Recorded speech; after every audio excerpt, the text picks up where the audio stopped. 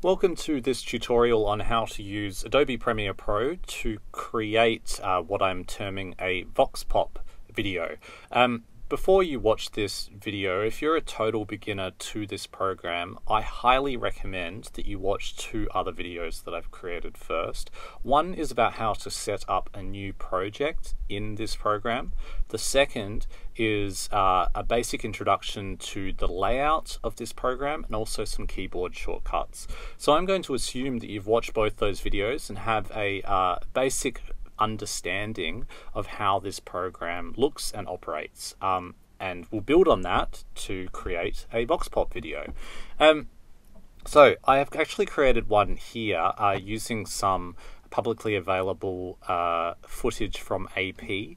It shows some people at Coney Island, New York, swimming on the first day of the year in what I assume is some very cold waters. But I have cut it all up and made a Vox Pop video in the style of like a social media style news video.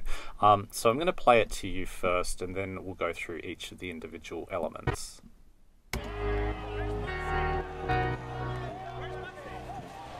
Because it makes you feel alive, and it's a wonderful way to bring in the new year.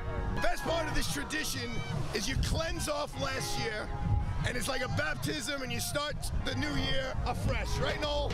Right on.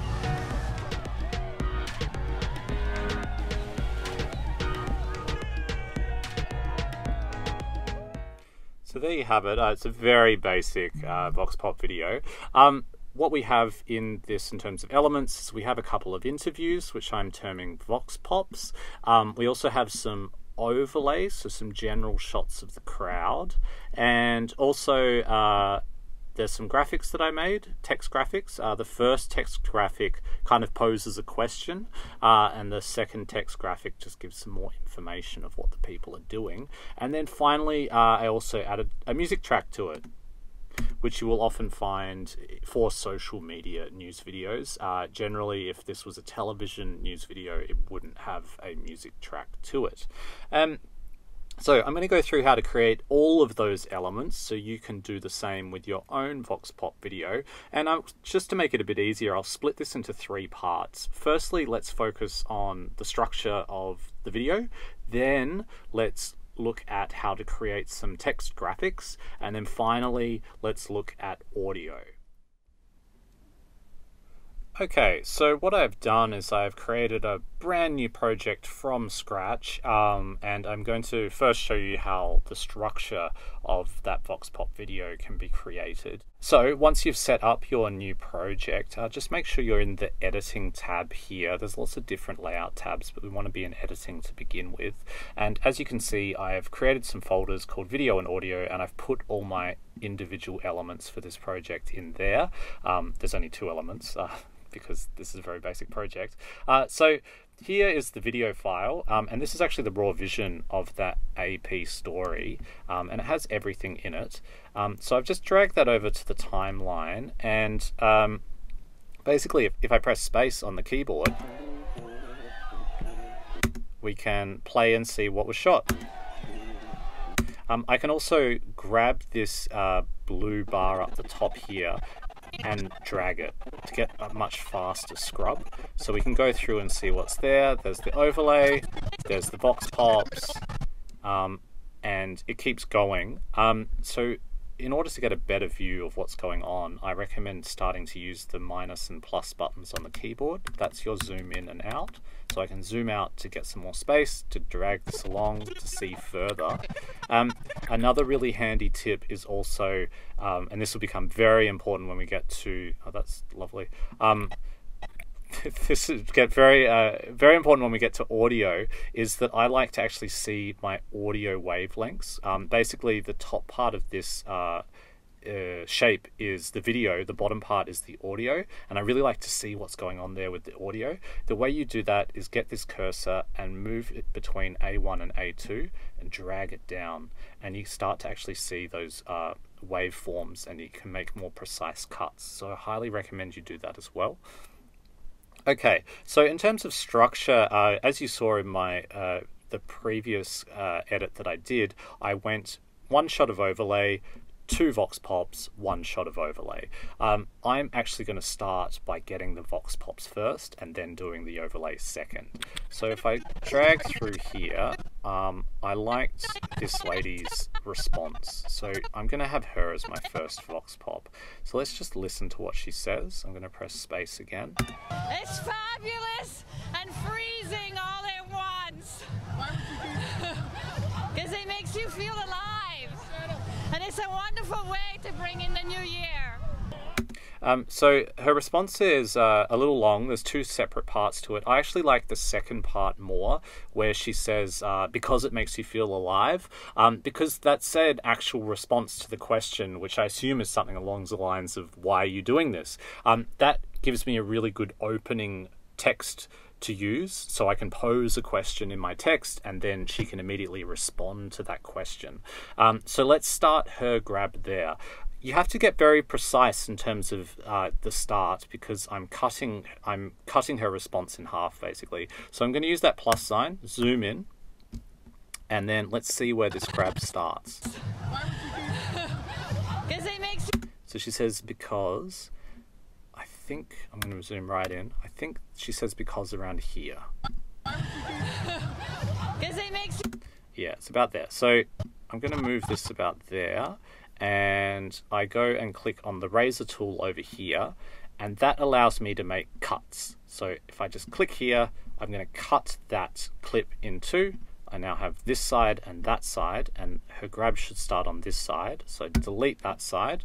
I select it and press delete, and then press space. Because it makes you feel alive. Perfect. Let's go back. Because it makes you feel alive. There we go.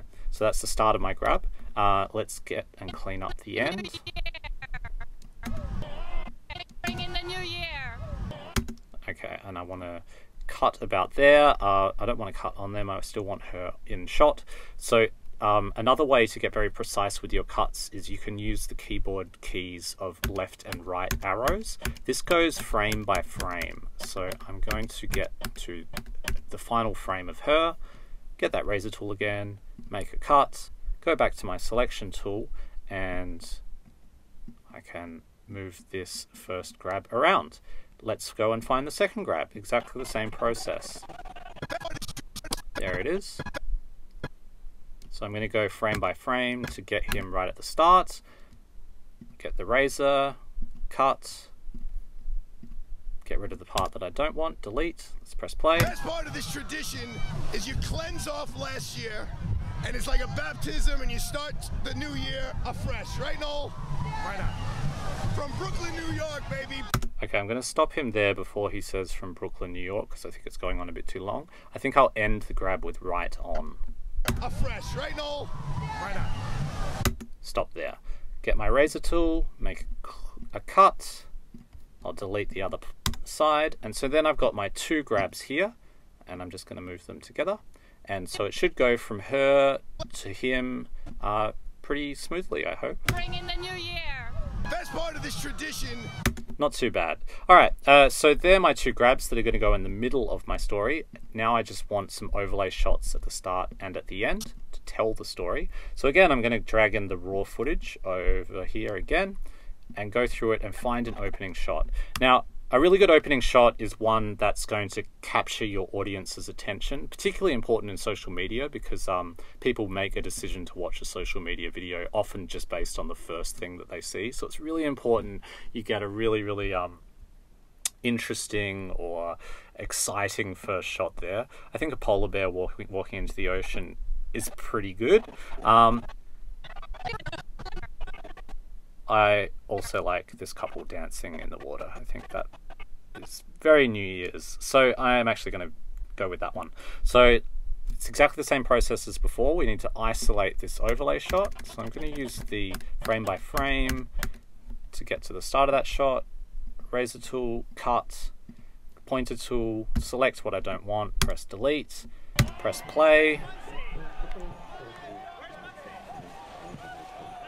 The best part of and frame to the left, get right to the final shot there, cut it again, and there is my opening shot all isolated. I'll move that to the start of the story. And then let's get a final shot, which I was happy just with this as a final shot. So I will start that final shot there. And just to show you, I've been using this razor tool, but there is another way that you can make cuts pretty easily. And that's just getting the cursor, going to the start of a clip, and you'll see that it transitions to red. You can actually just grab that and drag it back. So sometimes that's a faster way to make a cut. And yeah, so this is going to be my final shot. I will drag that to the end of my clip, and then I'll get all of them. So I just click and drag to select everything and put it to the start of my timeline. So that should be my basic structure. Let's just have a quick look. Press play. Opening shot. 'Cause it makes you feel alive. First grab. Best part of this tradition. Second grab. Closing shot. Pretty happy with that structure. Okay, so I will come back in the next videos to explain how to make graphics and also how to correct audio.